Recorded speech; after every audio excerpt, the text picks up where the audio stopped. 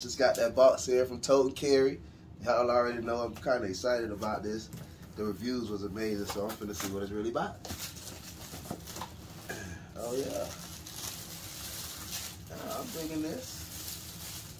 Come in its own little bag. And it's pretty big. It's a nice ass size compared to my arm. And I believe this is the book bag one. Carry out my business work, you know what I'm saying? I'm a businessman, I don't know about y'all out there.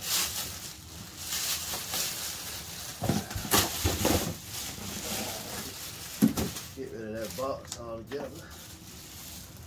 And this right here, I believe, is a duffel bag. This shit is pretty huge. I know that'll probably be good for when I'm touring, traveling, doing tattoos and shit. And stuff. Oh yeah. Oh yeah. Oh yes.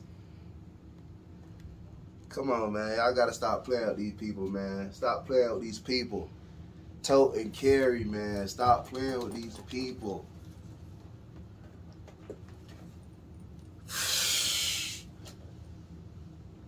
I don't even want to show y'all no more, to be honest. What are you talking about? Inside plush, yeah. Yeah, y'all see that? Pockets. Just spot for my laptop, iPad. Yeah, pistol going there, you know what I'm saying?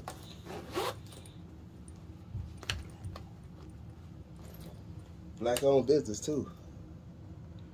Tote and Carry, y'all get that though. Now let's open the duffel. The duffel. You already know we put the metal racks.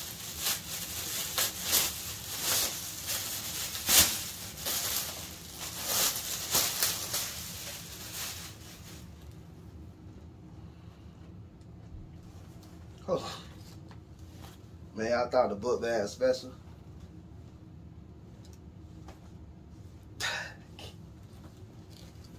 Come on, man. Stop playing with these people, man. Stop playing with them. Stop playing with them. And this thing huge, too. Let me check out all the room they got in here. Let me see if it's spacious on the inside. The outside dumb big. Oh, Lord. Oh, yeah. This would be perfect when I'm traveling carrying my tattoo cases. Perfect.